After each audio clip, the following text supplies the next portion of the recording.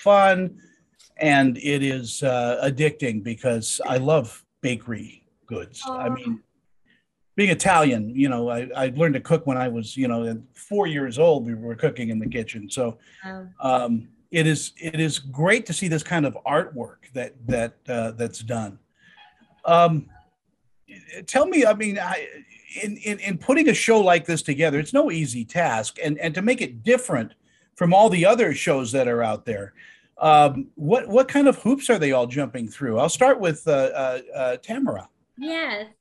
Well, I think the obvious difference is, well, the show from other shows is the fact that we have, home bakers up against seasoned, professional bakers. And it was awesome to see, because there are sometimes, the amateur bakers, well, as Bill would say, this is a disclaimer. I mean, we have to spoiler alert.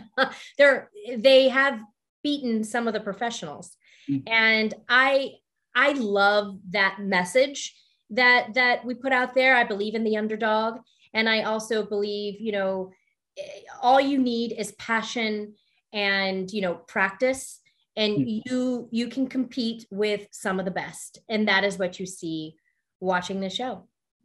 Bill, is cooking, baking, all that becoming a sport now?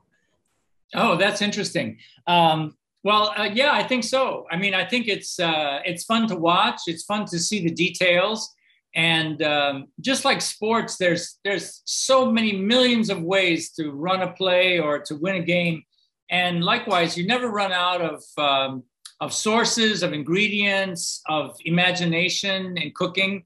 So I think it is. I've even heard of chefs in South America telling me that it used to be like soccer players. Every kid wanted to be a soccer player. But now more and more kids are like walking long distances to go to cooking schools, and they want to be a chef. No, that's so cool. That's my Yeah, first I think so. That's so cool, Bill. I'll ask Tamara, are you always surprised at the different types of desserts and baking that goes on in different countries? I mean, everything seems to have its own flavor and its own way of preparing. Yes, I discovered ube doing this show.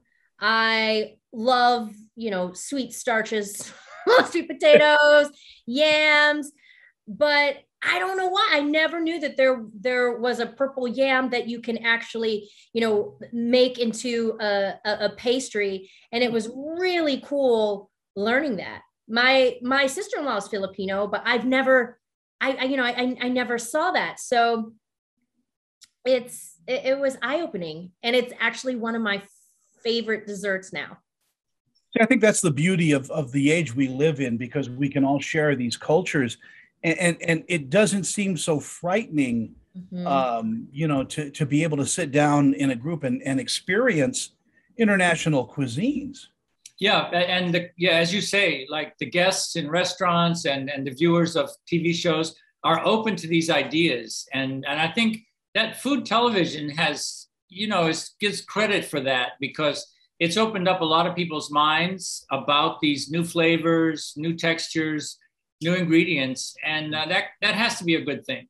The rose, remember, I hardly ever ate like rose flavored foods, because I was always like, I'm going to put that on my face, not in my food. But we had a Right. lovely an Indian baker who made me a lover of that. In our final seconds that we have, I mean, you can be gifted all these wonderful culinary tools, mixers and, and all that. But it comes down to what you make with your hands. I really think that's where the love comes from. Oh, True. True. absolutely. And I say your heart. Yeah. You have to have passion for what you do, and baking is a form of love for me. Definitely. And good ingredients, simply prepared, will come through. It's always the simplest things that make the most impact. Bill and Tamara, thank you guys so much for your Thank time. you, Tony. Thank you, Tony. You guys take care. Thank you. Bye.